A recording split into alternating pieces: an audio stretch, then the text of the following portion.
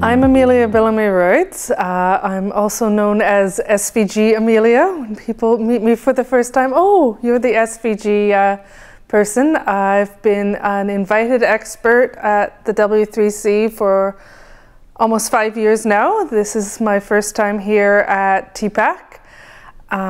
So I work on the SVG working group and I work on the area working group doing the SVG accessibility stuff, and I work on the CSS working group, which has a lot of overlap with SVG. So SVG, for anyone who doesn't know, is scalable vector graphics. So it's a language for describing shapes and graphical effects that is designed to work well within websites, within web content, although it can also be used elsewhere. And that means it has markup that works with HTML or other XML formats. It can be styled with CSS styles. It can be controlled with JavaScript.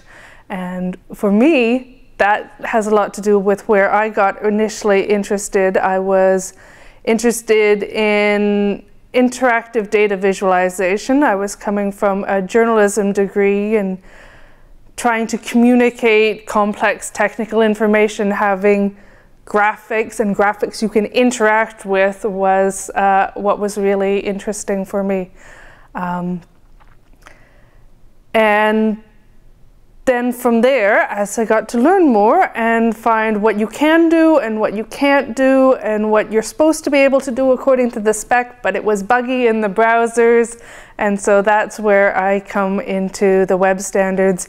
My main focus has been on trying to improve accessibility of SVG and trying to deal with bugginess and little inconsistencies between browsers that make working with SVG annoying. So for any developers out there who have been using SVG and who are also frustrated with those little browser bugs, I would, well, first off, strongly encourage you to file bug reports on browsers and on the SVG working group repo has for their specifications. Sometimes the specifications aren't very clear, need to be fixed.